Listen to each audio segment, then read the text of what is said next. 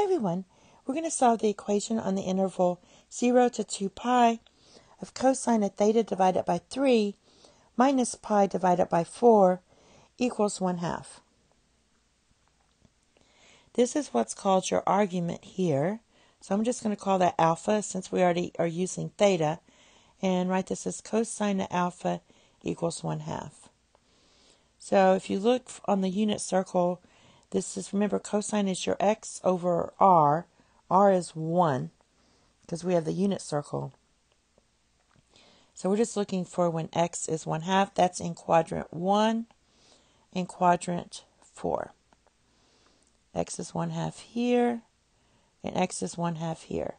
So that means my alpha equals pi divided by 3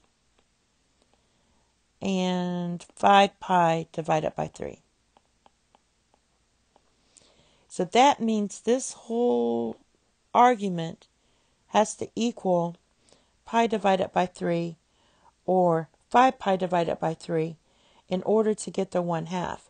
So I need to solve for my theta that will, when I divide by that by 3 and then subtract pi over 4, I will get one of these. All right, so basically let's go ahead and solve and set this to theta divided by 3 minus pi divided by 4. I'll call this one alpha 1, alpha 2.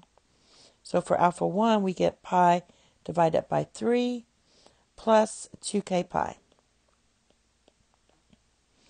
All right, and we'll go ahead and solve for this one. So we have theta divided by 3 equals pi divided by 3 plus, we're adding pi divided by 4 to both sides. All right, so this gives you theta divided by 3 equals, common denominator is 12. So when you multiply these two, you get 4 pi plus 3 pi. That gives you 7 pi.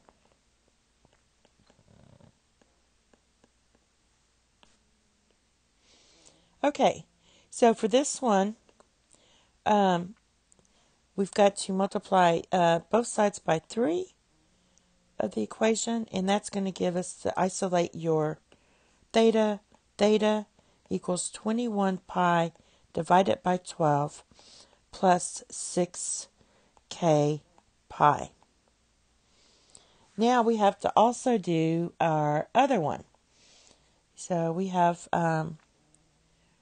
let's see, 6k pi.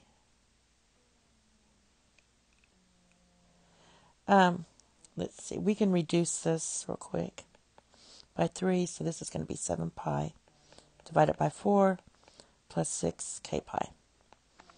Now let's do the other one. So we're going to check this one out.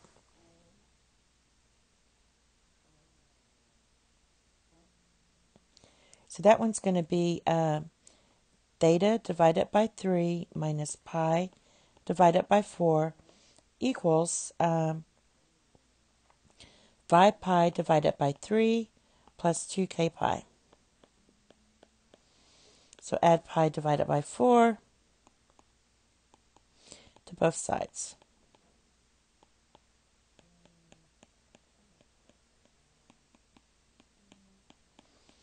So you get theta divided by 3 equals 12. And then you cross multiply, and that's going to be 20 pi plus pi is 23 pi divided by plus 2k pi. Now we're going to multiply everything through by 3. So that gives you theta equals 3 goes into 12 4 times. So you're going to get 23 pi divided by 4 plus 6k pi. And both of these, k is any integer. Our other one we had was theta equals 7 pi divided by 4 plus 6k pi. And just notice how big this is. This is big, and we only can be between 0 and 2 pi. Well, this number here is already bigger than 2 pi. Because if our denominator is 4, then we can't go higher than 8 pi divided by 4. And then you keep adding 6 pi to your angle, it gets too big.